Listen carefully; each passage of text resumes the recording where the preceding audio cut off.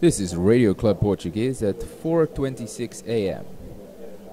And now we have a statement of the armed forces. Here speaking is the command post of the armed forces movement. The Portuguese armed forces call on every inhabitant of Lisbon to retract to their homes, in which they must remain calmly.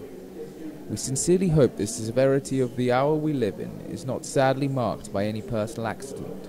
So we call on the command of the militarized forces good sense, so that any confrontation with the armed forces are avoided. Such confrontations, thus unnecessary, can only lead to serious individual damages that would cause grief and create divisions between the Portuguese people, which must be avoided at all costs.